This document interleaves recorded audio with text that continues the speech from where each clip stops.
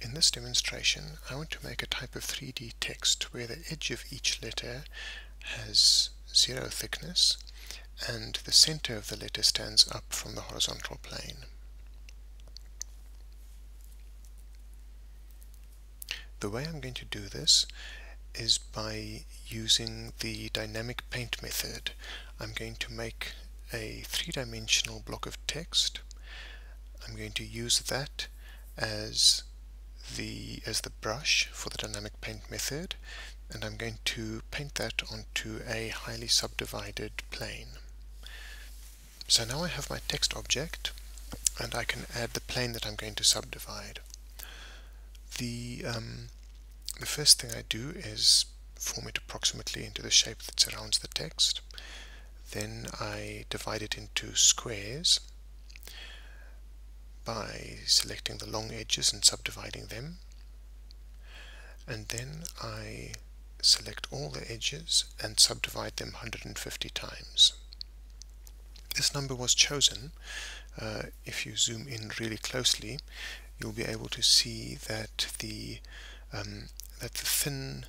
thinnest part of the letter, that's the horizontal stroke of the E, still is about 3 vertices wide, so it's going to be able to take a 3-dimensional shape after I do the modification.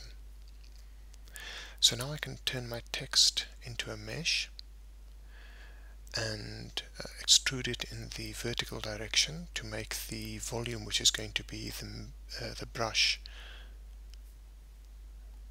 for the dynamic paint effect.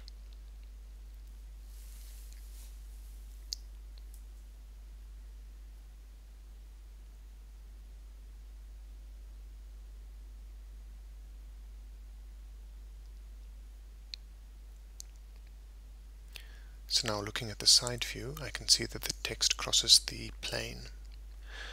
And now I'm also going to extrude the horizontal plane that I created.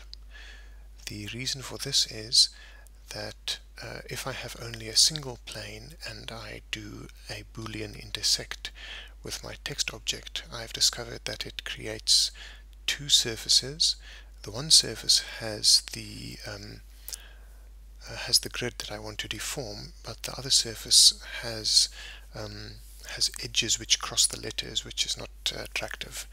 So that's why I start off by doing an intersection with a text on a 3-dimensional object.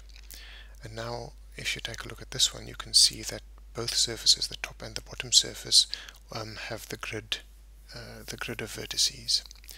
But I only need one, so I'm going to remove the bottom vertices. I can do that in the X-ray view or the wireframe view, which you get from typing Z.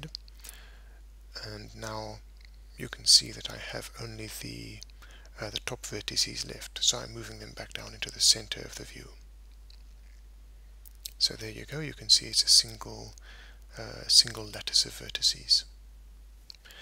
So now I can go out of wireframe view, and now I don't actually want to see this text object, or I can see it in wireframe. That's convenient, and I want to take it out of the list of objects to be rendered, so I'm switching off its render.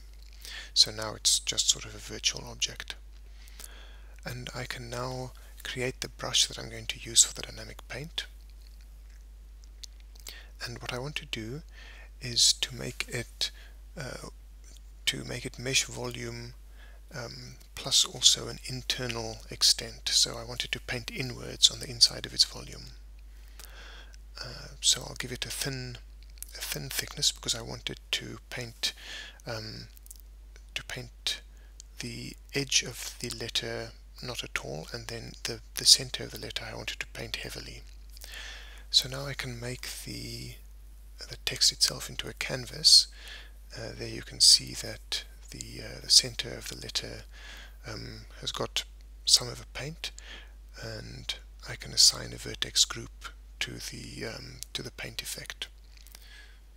So now, just to make the paint a little bit heavier, I can reduce the thickness of the extent of the painting from the edge of the brush, and you can now see the center is getting the full thickness. So now it's time to add the modifier. I'm going to use the solidify modifier on this one, and use the vertex group which I created with the dynamic paint. Now you can see this is now pushing it downwards, so I'm going to have a negative thickness that will make it push upwards from the horizontal.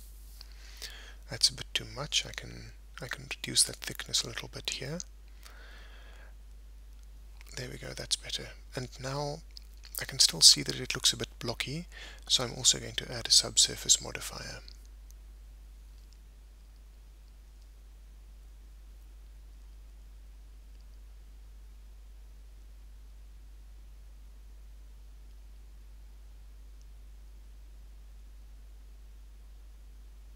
And now that's a nice smooth effect. So I'm going to skip all the scene setting and material selection and go straight to the render, so that you can see what this looks like after I put it onto a surface and light it a bit. So there we go, with an opaque but shiny material we get an attractive appearance, and you can also use this as a transparent material if you switch on, if you allow the bottom surface to take transparent shadows. So there you have it. Comments please. Could I have done this more simply? Is this the best way to do it? Thank you.